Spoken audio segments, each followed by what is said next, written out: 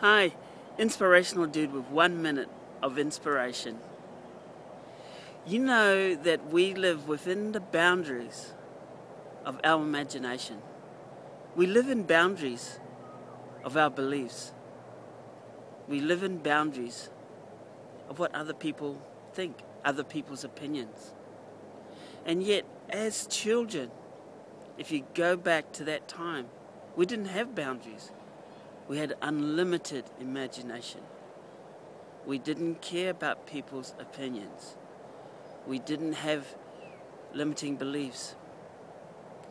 So, as a child, to where we are now growing up, yes, we have aged, but in the process, we've lost that unlimited boundaries. We've lost our imagination. Just think for a minute. What are some of the things you would really love to do? You've always wanted to do them.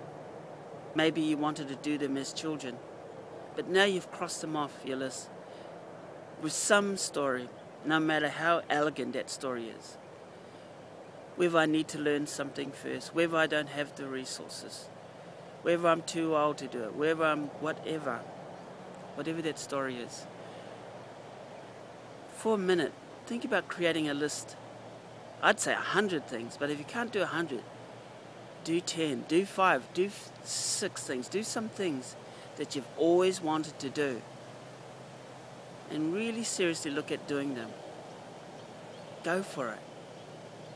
Yes, we are greater than our thoughts and our beliefs. Yes, it is possible. Everything is possible. But to not have it in our thoughts, to not have it as part of our vision, what's going to happen? Nothing. Make it part of your reality. To create things on your list, things you want to do, things you've never done. Doesn't even have to be some extravagant thing. Do something that is different. Do it locally, thinking globally. And then go global. Start to stretch your imagination. Start to go beyond. And think of yourself as a child, happy for no reason whatsoever to be creating a wish list of what to do. 1 minute of inspiration. Cheers.